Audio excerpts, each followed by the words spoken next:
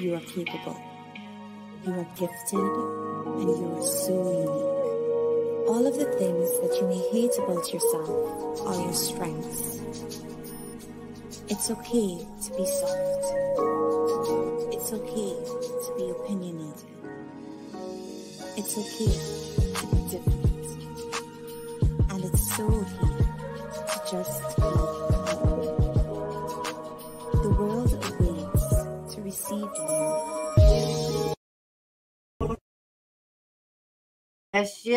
Yes, we are back. Now, I thought this was about to be a whole article, but I was going to start off with Georgia. Let's talk about Georgia. This is the first thing that come up. I don't care. Y'all going to be like, what the? Be on the lookout for the bullshit. Okay?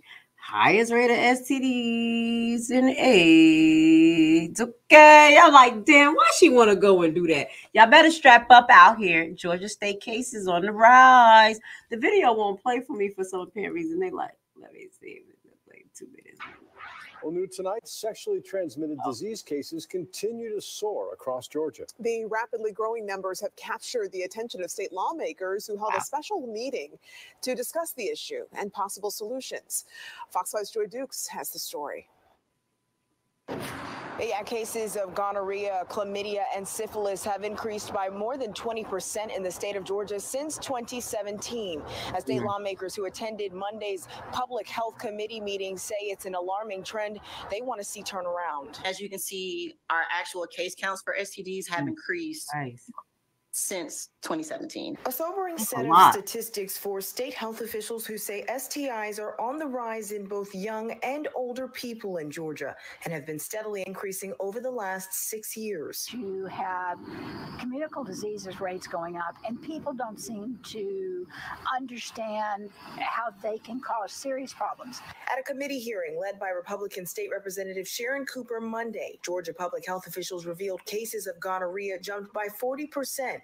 Chlamydia by 11%, and syphilis a whopping 75% since 2017, as the state remains in the top 5% for most new cases of HIV. The rates are rising, and we needed to hear from Public Health Department about what they were doing, what they thought we could do. Cooper says the pandemic made the already existing problem worse, coupled with unsafe sex practices and people not getting checked. It's a concern that has crossed party lines. Democrats and Republicans on the Public Health Committee were concerned about this. This is not a partisan thing. This is not a black thing. This is not a white thing. This is a healthy Georgia thing. Democratic State Representative Teddy Reese tells Fox 5 he believes access to information and preventative measures, especially in the black community, is a big part of the problem. And to remove some of the restrictions as it relates to authorization of medication through Medicaid, that's something we can do on the state level. And Cooper says the goal is to try and introduce possible legislation to combat this trend during the upcoming legislative session next year. That's the latest here at the state capitol. Joy Dukes, Fox 5 News. Get to some numbers. Let's press pause. The numbers went up probably 100,000 each year from 2027. Looking at these. Whoa, gonorrhea went from 22,000 in 2017 to 31,000 in 2022. Yeah, the numbers did go up. What I will say is, you said it's across party lines. Yeah, because they having sex party lines. I'm just gonna keep it real. Georgia is like a free love.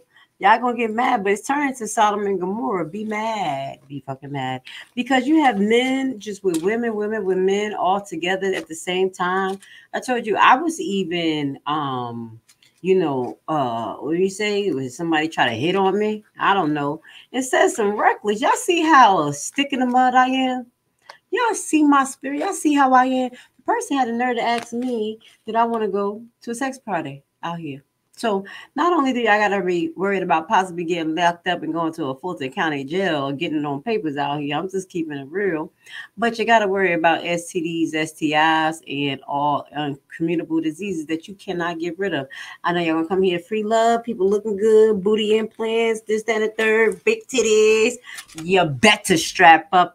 Okay, yeah, I'm gonna have to share that on here. Usually I save that for nurses to nurses, but Houston, we got a motherfucking problem because they've been had a problem out here. And I'm so glad. That's what God made me glad that I'm a damn stick in the mud. I done told y'all, and I lead by example. I can talk the shit. I'm abstinent.